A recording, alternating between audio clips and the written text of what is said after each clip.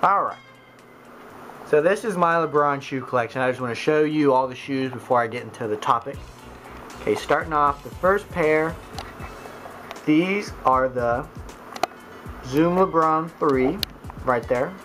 Moving over, we got the 5s, 6s, and then the two pairs everyone seems to be real fond of, the 7s, and then last we got the LeBron 8s, which are really dark. So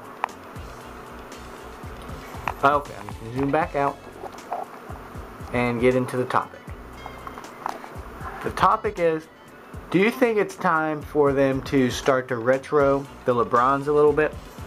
I'm not saying like have the LeBron 10 out and then start just piling out LeBron 2, just like selling them, because that's going to hurt the LeBron 10 sales. But I'm thinking just like put just some out occasionally. Just like, I'm trying to think of how they could do it. Just actually leave a comment telling me how you think they should do it, because I'm really wanting to get a pair of the LeBron 3s.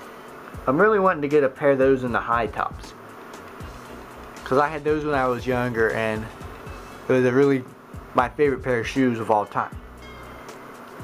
But that's kind of the whole topic of the video. Is it time to start to retro the LeBrons? And if they do, I really hope that they keep the quality, because each one of those shoes is really high quality on it. Like, hold on, the LeBron 8, this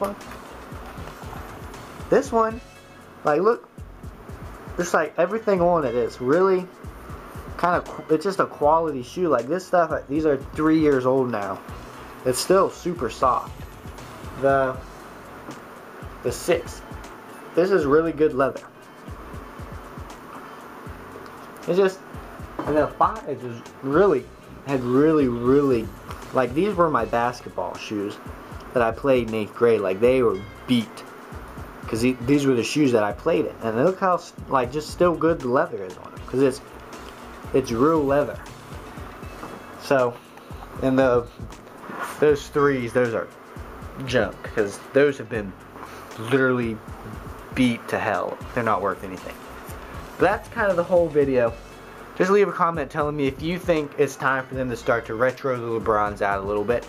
I personally think they should, but I have a really biased opinion on that, because I'm missing, I had the 1s when I was younger. I want to get the 1s, 2s, 3s, and 4s. And then I have all the way up to 8. I'm not a fan of the 9s, and the 10s I like, but they priced them too high. I have a part of me that just says that I'm not going to pay $180 for a pair of shoes. Like those, the 7s and the 8s were at the top of what I'm going to pay for a pair of shoes, $160. And look, the thing is, the LeBron 9 didn't have anything special that the LeBron 8 did. It had worse materials than the 8. How was the 8 $160 and the LeBron 9 $170? That's getting into my rant about how Nike's prices are complete bullshit. I've done a video on them. If you want to watch that video, it's on this channel. So, and that video I didn't realize that the music was too loud, so I apologize for that.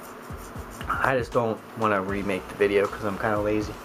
And I got a lot of math and homework and algebra to do. Got a lot of these video topics I want to get out of the way. So that's about it. Be sure to subscribe to this channel.